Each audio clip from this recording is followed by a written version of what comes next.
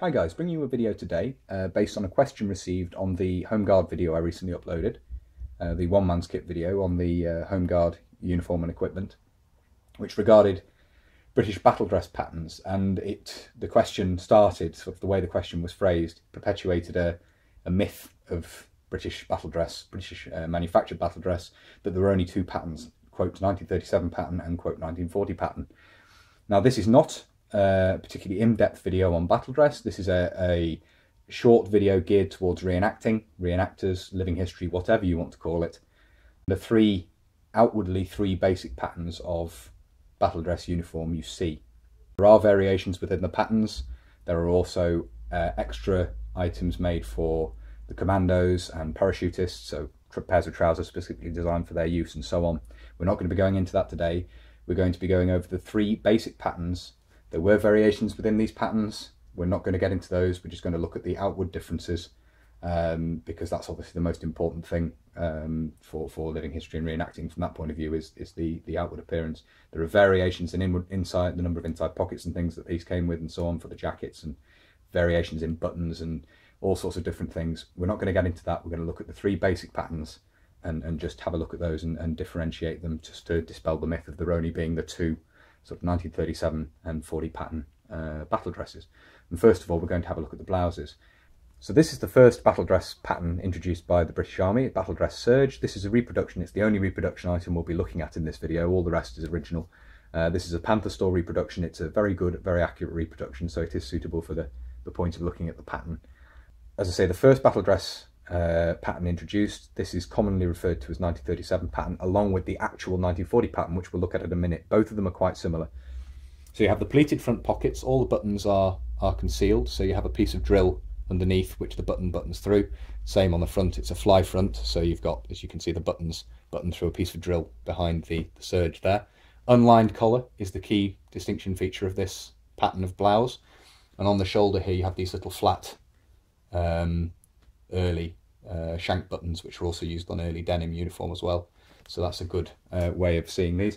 All the battledress blouses that we'll be looking at have buttonholes to button onto the trousers, and as you can see, they're also concealed at the back here, as you can see looking underneath there, and obviously concealed buttons even on the cuffs. So that's the battledress Serge. We'll have a look now at 1940 pattern. Okay, so here we have 1940 pattern, and this is the uniform I was wearing at the Rufford Abbey Home Guard event recently, hence it still has the Home Guard insignia. As you can see, very similar to the battledress Serge uniform. One thing I didn't show you on the battledress Serge, which I will in just a second, is the buckle. That is a change. The biggest visual change is the lined collar. As you can see here, the collar now has a drill lining to it. It seems strange that the first battledress Serge doesn't have a lined collar, because the service dress used at that point did. I don't know why they didn't line the collar, but the 1940 pattern changed that. This is 1940 pattern. What a lot of people refer to as 1940 pattern, we're going to have a look at in just a minute, with all the exposed buttons and everything.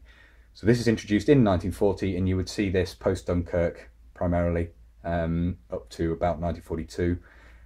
This was the only battledress other than battledress Serge being issued, so primarily this battledress Serge wasn't in production for very long. However, these aren't hard set dates. You see battledress Serge still being worn late in the war. There's fantastic photographs of Fusilier Payne in France in 1944.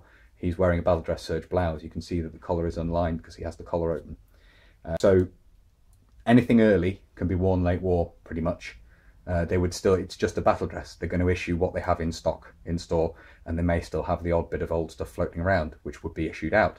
So there's nothing to say late war you couldn't be wearing an early war blouse, trousers, etc. So these are progressively introduced. They never really replace the previous patterns, although obviously as the war drags on and the army gets bigger, you're going to see more of the newer patterns being issued out. So if you're doing late war reenacting, it's probably more sensible to get a later war pattern and so on.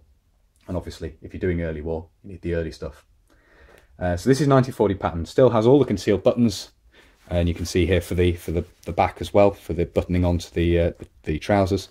And the cuffs and everything still have, the cut has slightly changed, but that's not visually particularly noticeable, but the cut has changed. And you still have obviously the concealed buttons on the pockets and the pleats, and obviously the lined collar is the big change there at the top.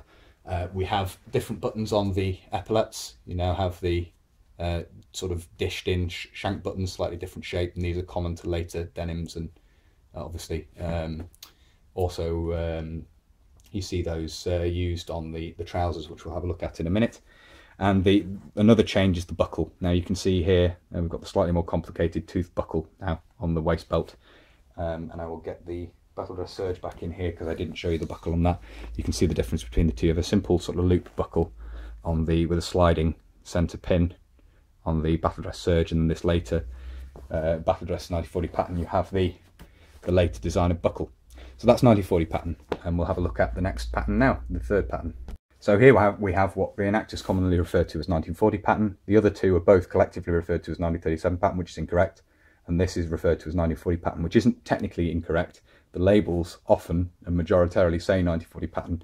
This, however, is the utility uniform. So as you can see, it's far more utilitarian. There's less cloth used, the cut is reduced. And you also see these labelled 1942 pattern, which is when it was introduced, so 42. But this, by the end of the war, is going to be becoming the more common, because this was the one that was manufactured, obviously, from that point on. Not that the contracts that were let would stop immediately, but by late war, this is becoming very common. So you've obviously got exposed buttons down the front. This is the most visually distinctive of the three.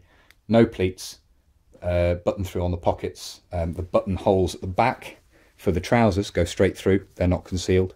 And obviously the cuffs button through as well. So all the concealment of the buttons has disappeared. The pleats have disappeared. It's very simple. There's less material in it. You don't have early patterns of this. To say there are variations within the pattern. We won't go too much into that, but a visual outward difference. Some of the early ones have the shank button that we looked at on the 1940 pattern, but by later production, you've gone over to having the 4-hole buttons on the epaulets as well, and obviously still have the lined collar there. So that's the 1940 utility or 1942 pattern Battledress blouse, which was obviously becoming standard by late war and was worn through post-war. The trousers we'll look at are actually 1946 dated, before the post-war patterns of Battledress were introduced, but that's a subject for another video. So that's the three patterns of blouse, the three basic patterns of blouse. As I say, particularly with this, there are variations within this pattern, but we're not going to get into that today. This is just a basic look at the three major differences.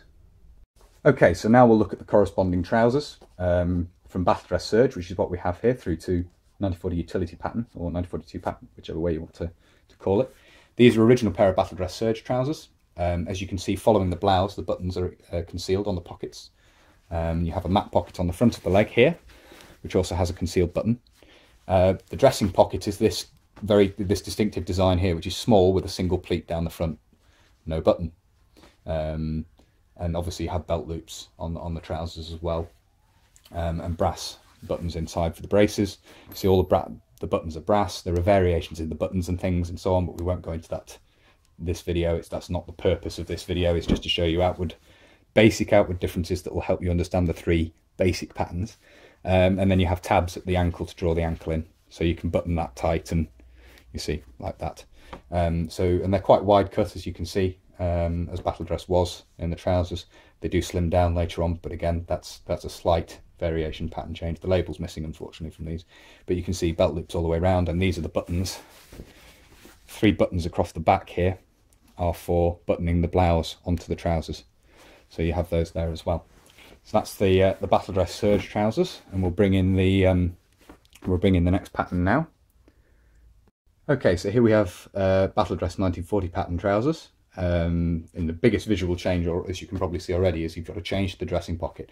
Big dressing pocket with 2 pleats down the front, much bigger, gives more room for that. And the shank button, similar to used on the epaulets of the 1940 pattern uniform, you can see there. The domed, the dished-in shank button. Still brass buttons on this, although originally this had, there's one surviving. It had at least some of them was showed-eye steel. So this is a sort of utility 1940 pattern before the actual utility came in. So you're already getting away from brass buttons. Again, that's a variation that happens across these. You'll find all sorts of different things like that. But the basic pattern, the biggest change is this dressing pocket there. You still have the mat pocket on the leg, it still has the concealed button underneath there. And you still have the tabs at the ankle there. These are button round, obviously, again, to draw the ankles in. So there we are. Belt loops, again, around there, buttoned belt loops on there. And this, again, there are variations within this pattern, but we won't get into that.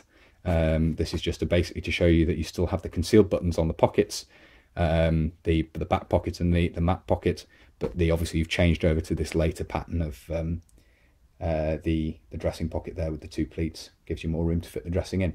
So we'll have a look now at the 1940 utility stroke 1942 pattern.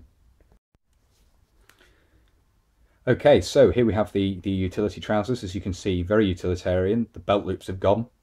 All the buttons are now the sort of plastic, the early type of plastic. You've got obviously the dressing pocket, the later pattern of dressing pocket as you had on the 1940 pattern, but now the back pocket, as you can see, the button's exposed. So it's no longer, it's button through rather than having that flap underneath to allow it to button in a concealed manner. And likewise here on the trousers, the map pocket's basically the same, but you have the button through on the flap.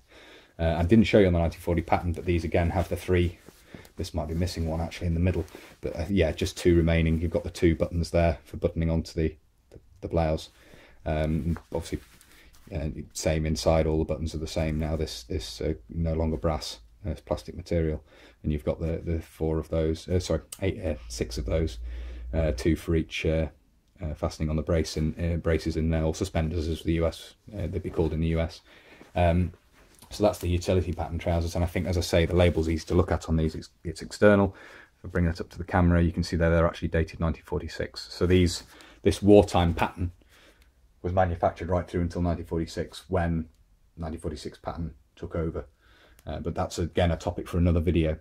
So we've I hope we've rattled through that fairly quickly, and just given the basic outline of the 3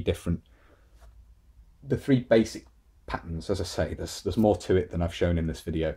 But for reenacting purposes, it helps to dispel that myth or hopefully helps to dispel that myth of there just being the 2 1940 and 1937 pattern, which it's not quite as simple as that, and it's more complicated than I've even shown here, as I say. But this will hopefully help people getting into British reenacting see the 3 basic patterns a little more readily, a little more easily.